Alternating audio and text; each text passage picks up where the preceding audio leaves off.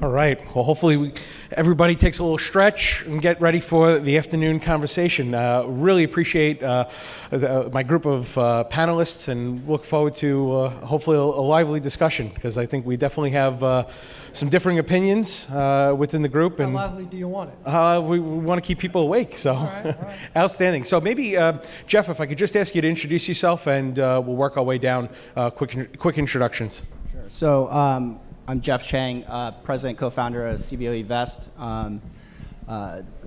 specializing in target outcome, defined outcome investing. Hi, Charlie Champagne. I head up ETF strategy for Allianz Investment Management. We offer a suite of buffered outcome ETFs. Burke Ashenden, director of capital markets at Innovator ETFs, currently the largest issuer of defined outcome ETFs. Bruce Cavanaugh from Pacer ETFs. We're an issuer. We've been around since 2015. We have 47 funds now, and just about to cross over 25 billion in AUM. And for those that weren't here this morning, I'm Rob Morocco. I'm the global head of ETF listings at Cboe Global Markets. At our DNA, 50 years ago, we created the first standard listed option contract. And so today, 50 years later, when we see the innovation that's going on with these products, and where we're going to discuss a little deeper today, Cboe has been a critical part of those products coming to life, from the underlying trade, from the data, all the way through the actual ETF that lists on one of our markets. So maybe, Jeff, if you wouldn't mind, we use the term defined outcome, buffered outcome, target outcome, structured product. What are we speaking about here, just to set a baseline definition when we speak about defined outcome ETFs? I mean, it really started as far as looking at kind of the structured note space. I actually recall back in, I think it was like 2010, my co-founder and I were at a structured product conference. And I think it was Eric Glicksman at UBS stood up and was like, whoever could solve the credit risk in structured notes would really change the industry. And it was kind of challenge accepted. And it was actually Matt McFarlane at Cboe actually wrote a paper on how to, that you could actually put flex options into a fund. And that kind of inspired us to kind of start this space there. And so by utilizing flex, we were able to provide kind of the same kind of certainty outcomes that you see in maybe like structured notes and annuities, but having with all the benefits of kind of what comes with exchange-traded options. I think what's interesting to us, it was actually, I think the OIC did a study. They hired Cerulli Associates and went out and found out, like, if you look at a lot of these strategies, you know, in some cases, let's say a buffer strategy is essentially a put spread collar, right? And so the Cerulli Associates went out and found out, why don't financial advisors buy options, just hedge? In fact, they found the two biggest reasons why advisors utilize options would be downside protection and income generation, but they don't use them, right? And so they went out and polled over 500 advisors, asked them, hey, you love all the benefits that options can provide, but why don't you use them? And it actually surprised us after reading the paper. And the two biggest reasons why financial advisors don't use options, if you take a guess, number one reason was resoundingly compliance. Compliance was the number one reason why. Option paperwork, so on and so forth. The second reason was actually scalability. Why? Because if you buy an ETF, you buy a stock, you put it in your portfolio, you can fall asleep for 30 years, it'll continue to do its thing. As a financial advisor, you buy an option 30 days from now, 6 months from now, a year from now, you have to what? Keep trading it again. If you have 100 clients, 200 clients, 300 clients, how do you scale that solution? This is where, you know, kind of defined outcome, target outcome really came out, is that if we package it into a particular fund, now they can consume it in a way that creates that scalability, and they don't own an option, they own a what? An ETF, a mutual fund, a UIT, a CIT, any type of wrapper, right? It always parallels that kind of thought process. I think Thaler from the University of Chicago won the Nobel Prize for the nudge. In fact, the study that came out of that was he looked at kids in a cafeteria and they had free apples, right? Nobody took them. I think it was like 10% of the kids took the apples. Then he sliced the apples up and put them into bags, and the consumption went to 85%. Think about that for a moment.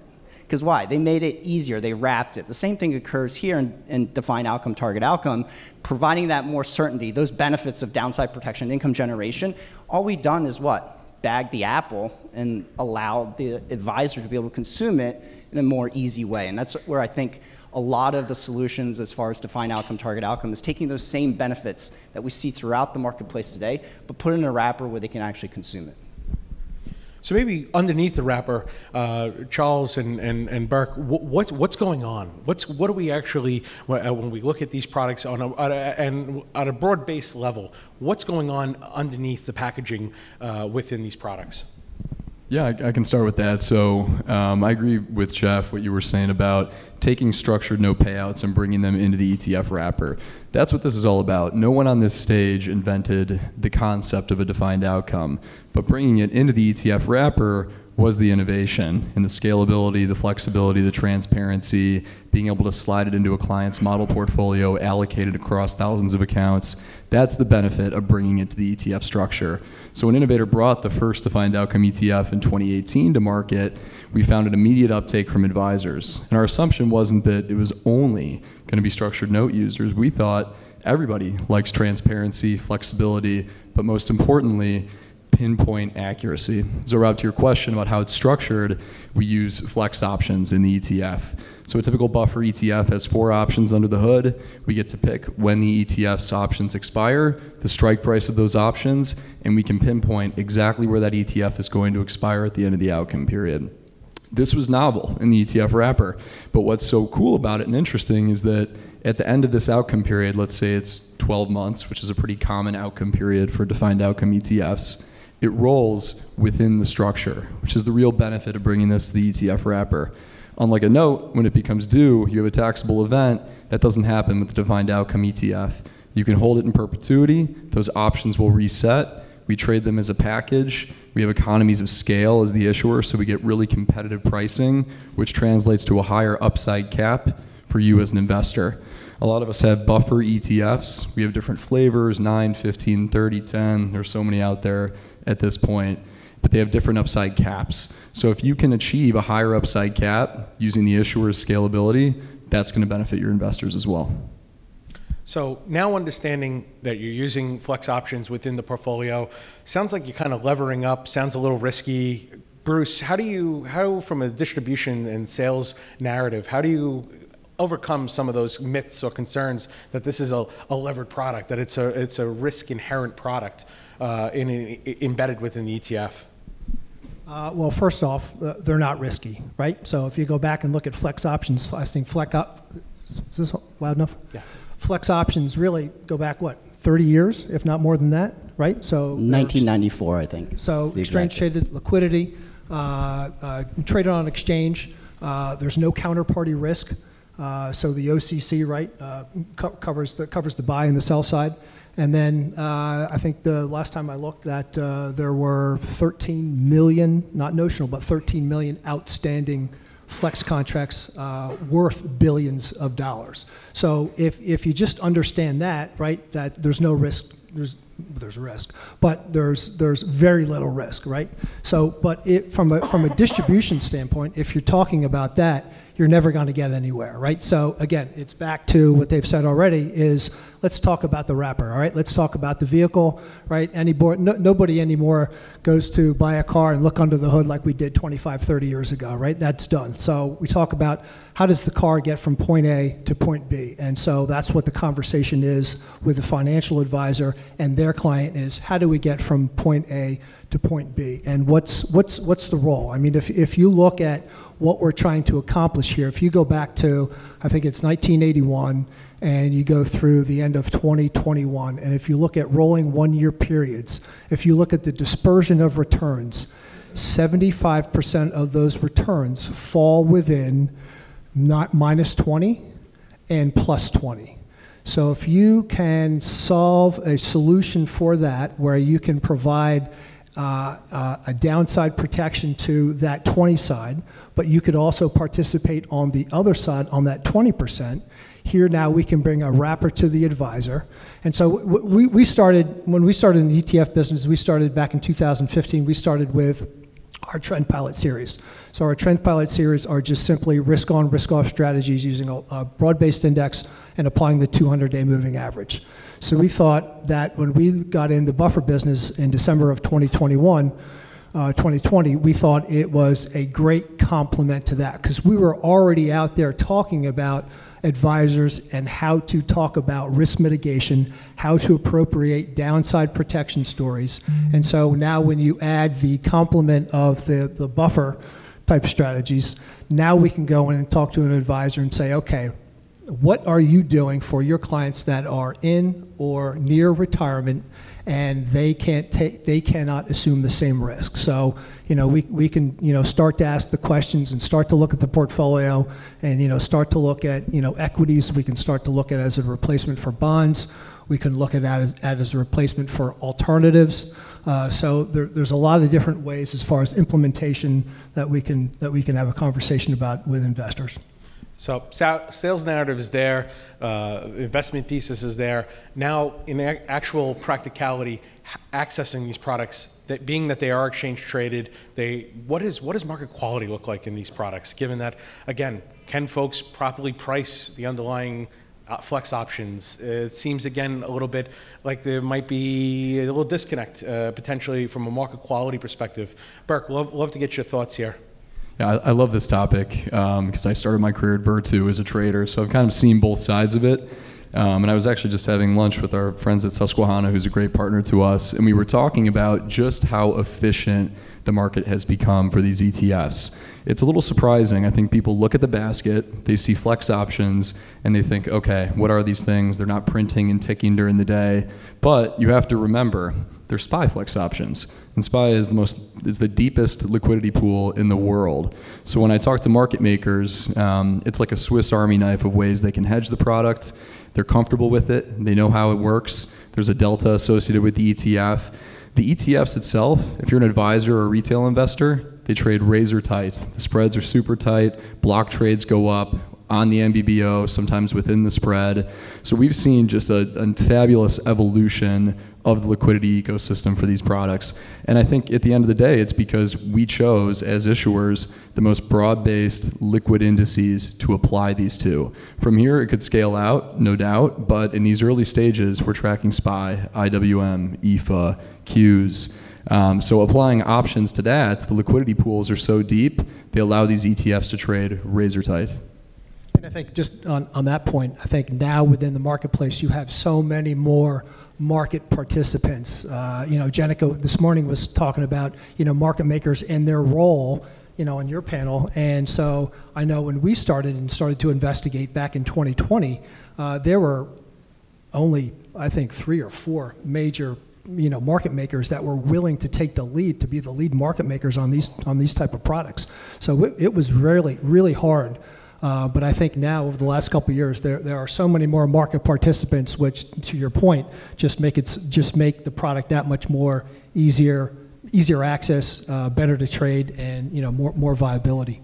Yeah, I mean, it was even like when we filed the first 40 Act fund with flex options back in 2012, I think over 10 years ago, there was even less than that, like maybe 1 or 2. It's amazing to see in the last decade how much this has actually evolved in flex and how many more participants there are. So when we look at now, seeing that there is an efficient market for the product, when looking at total cost of ownership and really comparing that to the underlying assets that you're holding within the funds, what does that look like? How should we think about that? I feel like I'm talking too much, but we did model this out, and it's interesting. The ETF is more efficient in every manner, so I'll give you a couple of reasons why that is. If you want to recreate this payoff, not in the ETF, you would go out, and there are a couple ways you could do it. You could use listed options. You could go out and cross whatever you see on the screens. You could go out and actually buy flex options, construct a similar portfolio. So leaving off to the side the fact that you lose the tax efficiency, because those options will become due, we're going to put that on the side. The actual spreads that you see, we modeled 20 basis points as the average ETF spread, which is like 4 to 5 cents on a $25 product. You're going to pay about 70 to 80 basis points of spread if you go and cross the corresponding listed options. So you're going to pay 4 times as much spread. That's just spread. Cap is important too, right? Because when you buy this ETF, you have a known buffer and you also have a cap. And you want the highest cap possible in case the market shoots up. And you want to be able to participate as much as you can. Well, the cap, you'll also forego if you try to do this yourself. You're going to lose on a 15% buffer. We modeled between 2 to 3% of cap. So a significant loss in cap, and you're going to pay wider spreads. Charles, more on from a strategist perspective, how should folks think about portfolio construction utilizing these products? We've heard there's several different use cases, but from a modeling perspective, really, where's the right fit for these?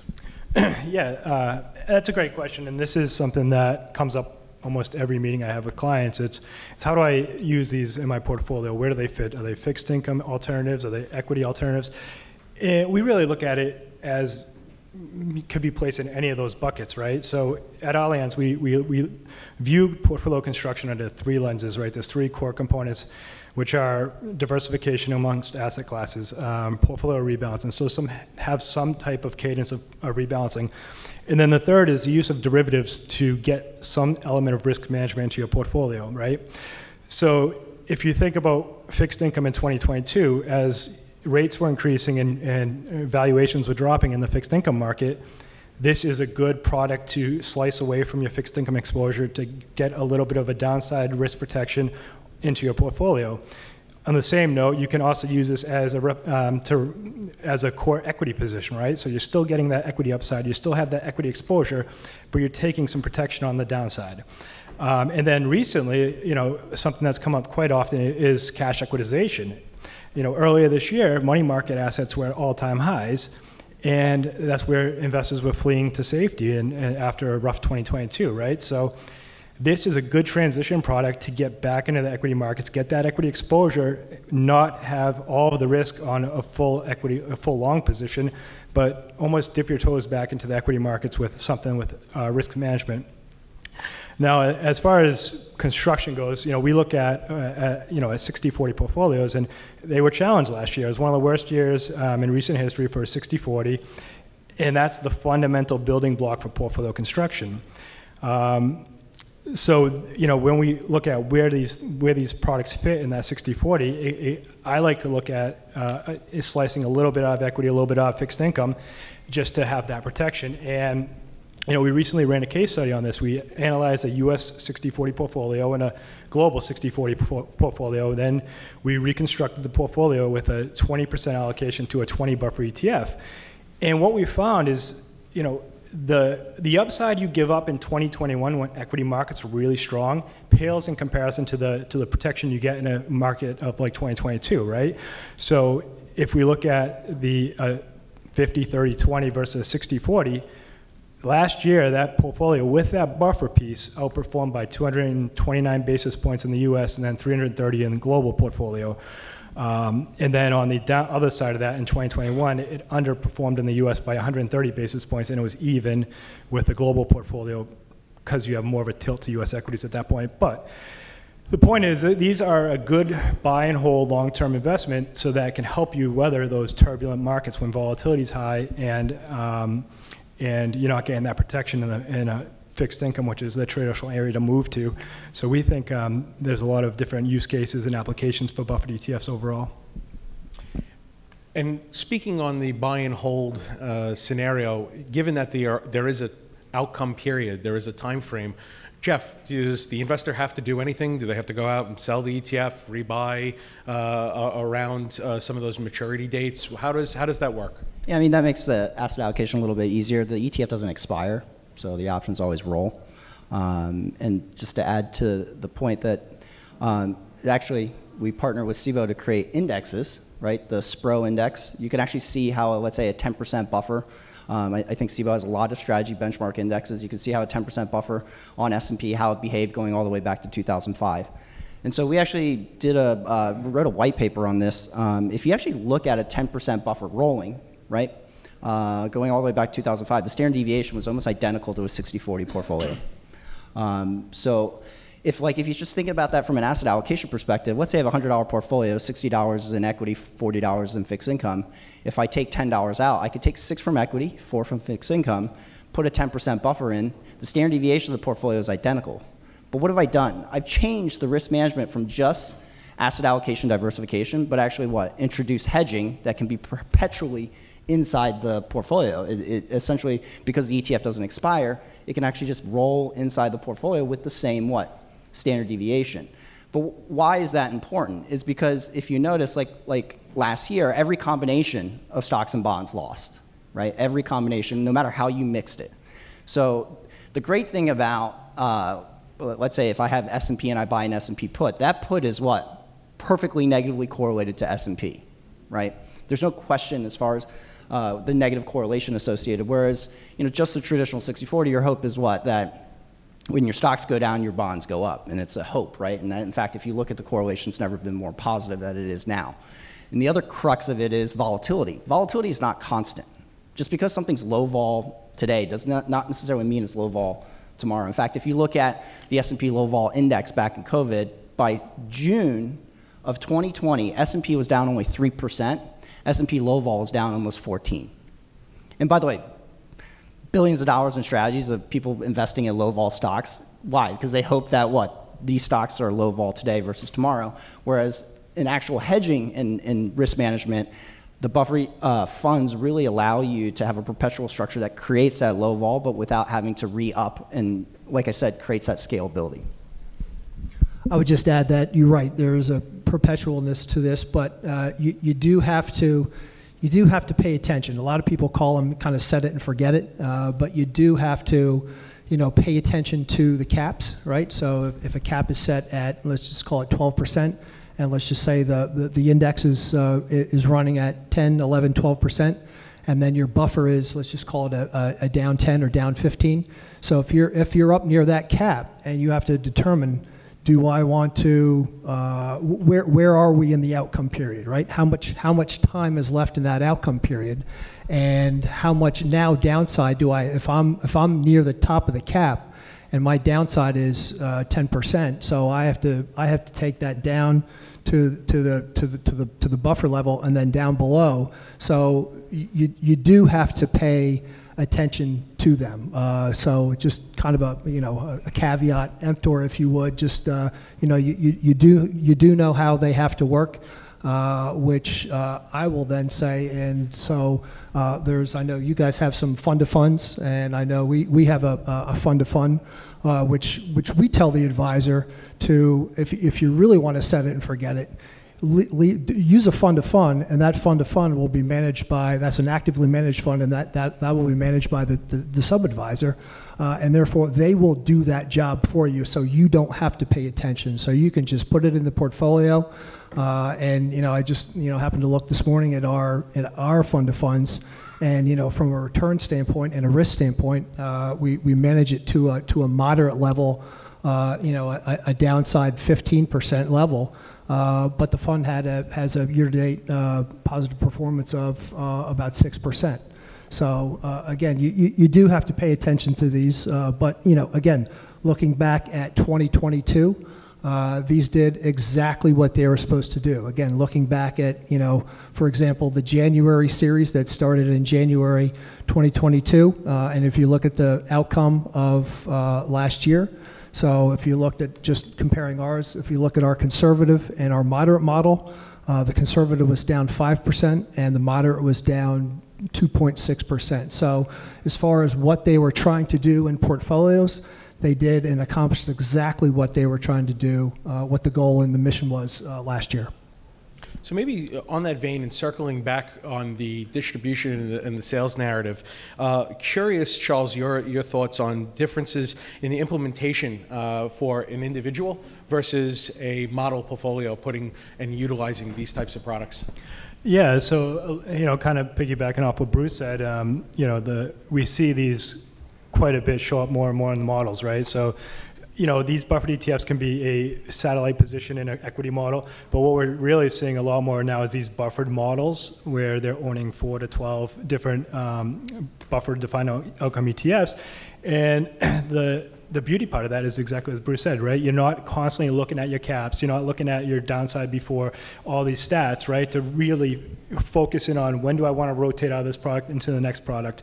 So it takes away that element of analysis for advisors and individuals, and they can just buy the model and buy that as their protection sleeve, right? And it works in the same way as the fund of funds. It's a set it and forget it, as he said, all in one kind of product. So we see model adoption increasing quite a bit, and then from the advisor level, if they want to buy the individual series, or whether it's a 10 or 20 or whatever other cap and buffer you have, they can do that, but it's just a little bit more manually intensive, I guess, labor intensive. I would just add that I agree with everything everyone said. We released 5 paper models last year using buffer ETFs, and the uptick was very fast, and there was a lot of interest from the RIA community.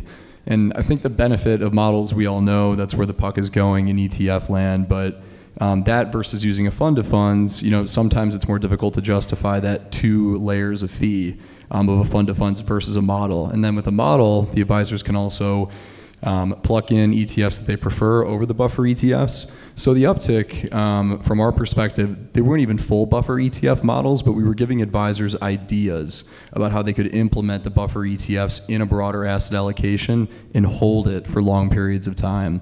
And I think that's key, because we found that showing, not telling, has led to the most sales. We point to people, we say, look, the ETFs have done as they were supposed to do in 2020. We rebalanced hundreds of times. They've delivered exactly what they were supposed to do to investors. And that's powerful. And then when you compare that with a portfolio solutions team or whatever you call it at your ETF issuer firm that says when you implement it, it will do this to your beta and it will do this to your volatility, and you can show them where it fits into their portfolio, we've had a lot of success with that. So I think models are definitely where the puck is going. I'm gonna lead into your next question. Okay. I saw your notes. Go for it. No, I was just gonna follow up and just say the most important part of the equation is when we're sitting down with an advisor is you can go through the greatest story, right? You can go through the greatest product, the greatest idea, but if you don't explain where it fits, how it fits, and why, you've really wasted your time. So again, kind of back to implementation, what I said just come from a broad stroke, looking at the equity space, looking at the fixed income space, looking at the alternative to alternatives. We take the approach of, let's just say for equities, for example, just keeping it really simple, 3 buckets. You want to look at beta. So do you want to kind of capture returns of some sort of group? Do you want alpha? Do you want to outperform in a certain area of the market? And then the third piece that we say is risk mitigation or downside protection. You should always be allocating a piece of this to your portfolio. I mean, we say at minimum, because again, you can give a good idea, but if you don't say how much belongs in the portfolio, that's the other part of the equation. Because then advisors will put in, or an investor will put in, a risk mitigation strategy, and they'll have $1 million portfolio, and they'll buy $50,000 of a strategy like this, and it does absolutely nothing. So again, that implementation of where it fits, and so when we decided to do the buffer, defined outcome, structured outcome series ETFs 2.5 years ago.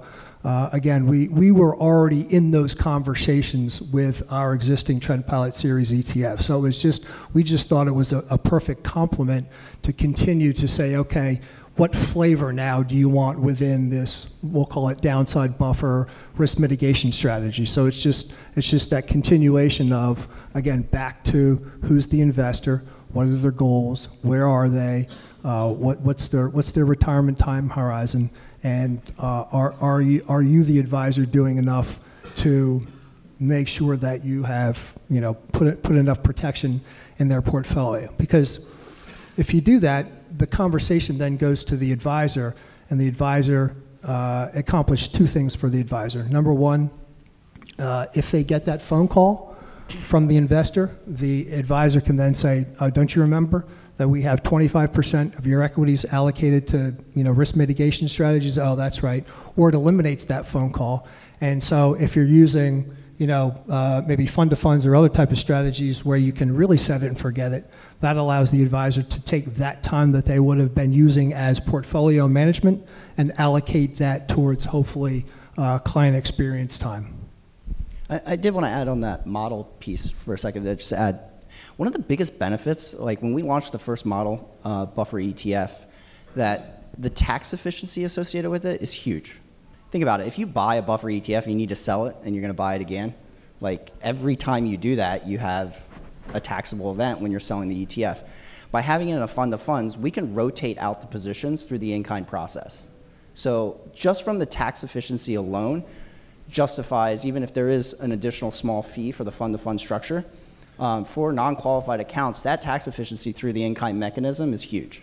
I think especially if you're actively trying to manage from one buffer ETF to the other, I think these models are really, really beneficial in doing that. And especially like the way, at least when we construct it, we actually look down to the options. We look at the Greeks. We're looking at the delta, the vega, the theta, to really optimize whatever you're trying to accomplish in each of these buffer ETFs. So maybe transitioning the conversation, clearly these products are in demand. They're on an uptick, 25 billion in AUM in the US alone. Looking a little bit to the future, what's next? Innovation, as all of your firms have innovated, some within literally in their name, specifically around, you all have S&P 500 products today. What's next generation product look like? Are there other, does this apply to other asset classes outside of just pure US equity? This I'd love to open up to just the general group here for some thoughts and some forward-looking views.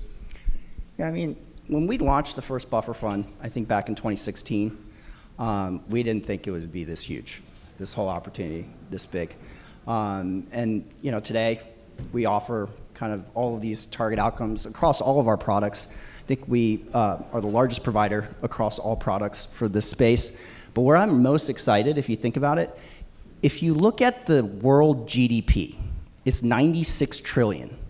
The derivative market, take a guess, notional value of the entire derivative market, 640 trillion. As you sit here right now, the entire outstanding derivative market is 640 trillion, where the entire world GDP is only 96 trillion.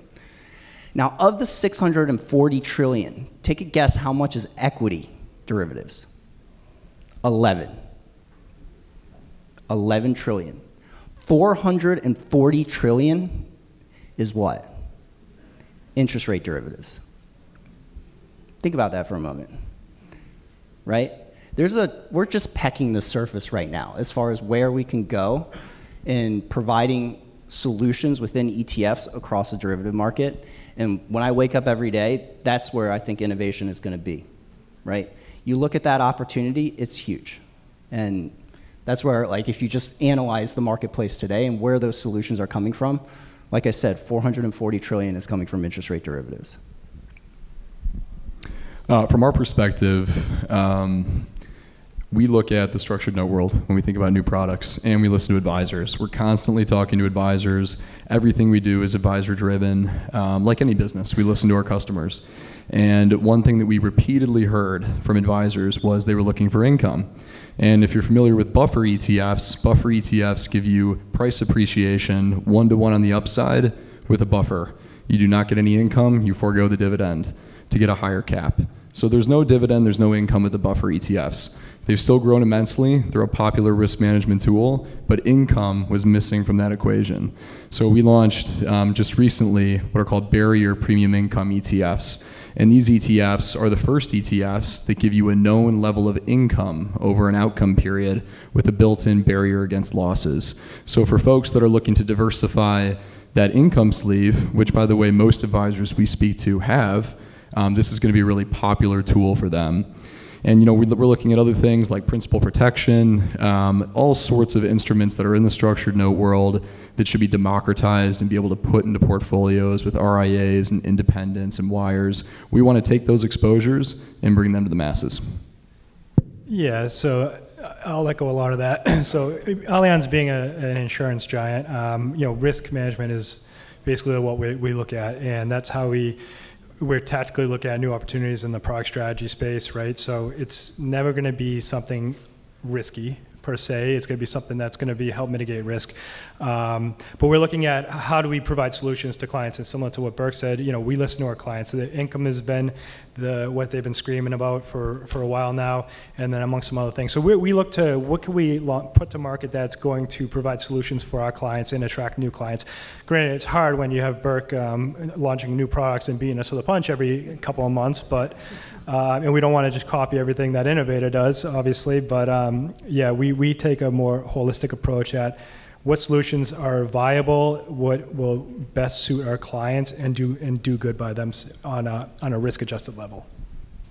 Well, innovation and new entrants to the market. I don't know if anybody saw a couple weeks ago that BlackRock has decided that they're now going to get into the buffered ETF space. So that they must see something as far as marketplace and share to gain. So we'll see how that turns out. Fair enough. And with that, we have a few minutes for questions. So if there's any questions in the audience, we'd love to field them for the panelists.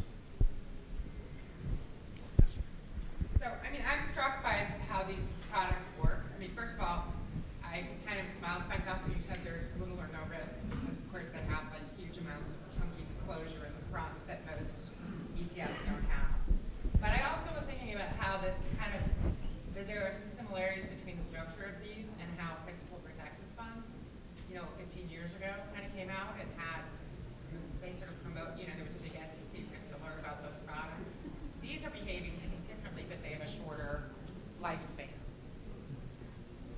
So, I mean, I just found that these products very interesting. I can only imagine that the supplemental disclosure discussion with the SEC disclosure people was very interesting.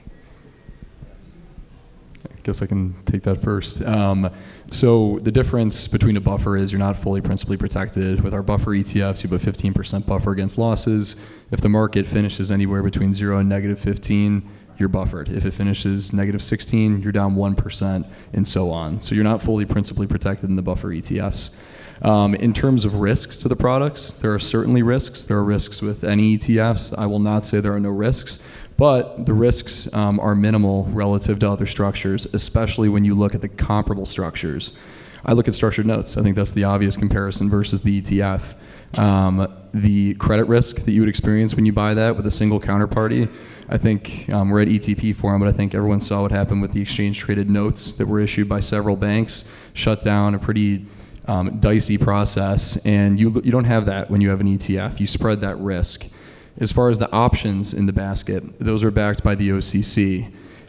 So that's a SIFMU. That's an institution that's backed by the full faith and credit of the U.S. government. So folks would rather take that risk, I think, than a single counterparty risk versus a bank. The risk that investors really looking at here is how far am I in the outcome period, what's left of the cap, and how much of the buffer is it. Your average retail person, maybe you have a sophisticated retail person who clicks on your website. They know there's a ton of supplemental data available, but it's like timing is everything, probably, right? That's a key point, and I think we should dig into that right here. So you have a 12-month outcome period for a defined outcome ETF. Most people buy it day one, right? You can buy it day one. You have your stated cap and your downside buffer. What happens if you buy it 3 months in to the 12-month outcome period? It's a question we get really often. Your defined outcome is going to be different, but you still have a defined outcome, which is key if you hold it until the end of that outcome period.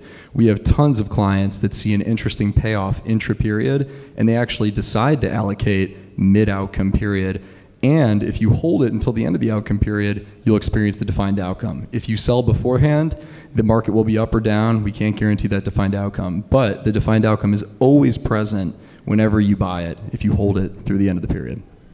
And if you do look at the volatility, a buffer ETF will always have less volatility than the price return of S&P, right? So from a risk perspective, if you compare S&P versus a buffer ETF, there's no scenario where the vol will actually be higher than actually owning, let's say, S&P from a price return perspective.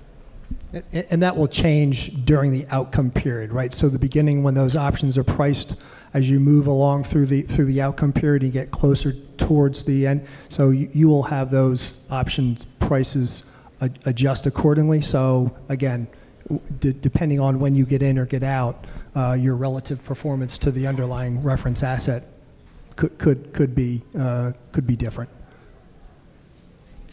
I think we have time maybe for just one more question if there is one. Oh. Fantastic. Well, with that, I would love to thank a group of panelists. Thanks for the questions and thanks for the time.